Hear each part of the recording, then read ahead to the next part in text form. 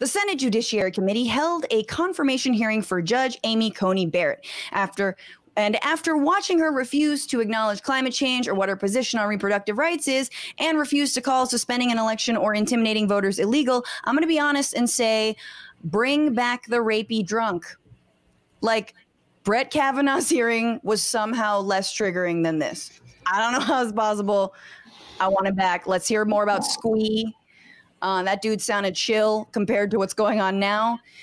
Speaking of triggering, this was also the week where, after the hearing was finished, Dianne Feinstein called it the, quote, best hearing she had participated in, and then not just shook the maskless, test-refusing Lindsey Graham's hand, but then leaned in for a hug.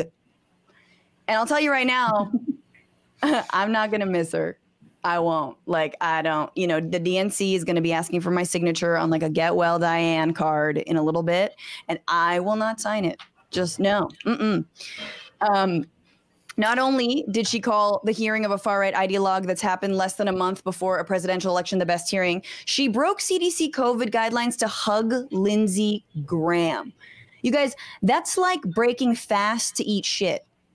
You know, like, you know who else she didn't hug?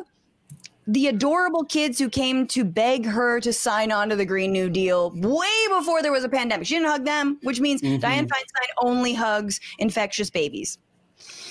But it's a rule. I mean, you know, I'm not sure that I would think of hugging Dianne Feinstein as like a good thing. Do you know what I mean? Like, would you really? She's not good at hugging. There's no warmth or love or. It was a very side. Yeah.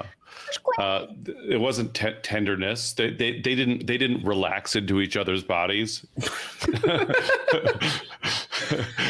and feel the softening. Look, people are hating on Dianne Feinstein for not putting up much of a fight around the Barrett confirmation hearings, but us #resistance gas queen liberals like me know that she's really playing 11-dimensional political chess jujitsu, and the Democrats are only pretending to be craven cowards, more concerned with civility than justice, just in order to lull the Republicans to sleep so that they can immediately pack the courts on January 21.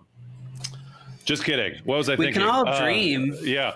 Feinstein's a centrist millionaire whose political career began with the murder of Harvey Milk and will similarly end in bloodshed as well during the great Antifa Proud Boy Civil War of 2021.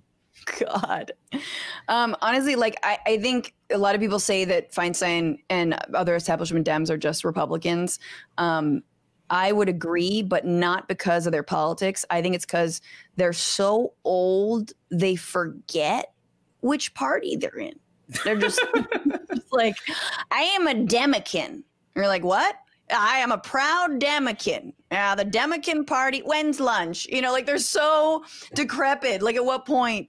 And honestly, that's like, I'm saying that facetiously, but when you've been in power for that long, it must feel like you're just, oh, we're part of the ruling elite. What? You know, like, we're supposed to be different.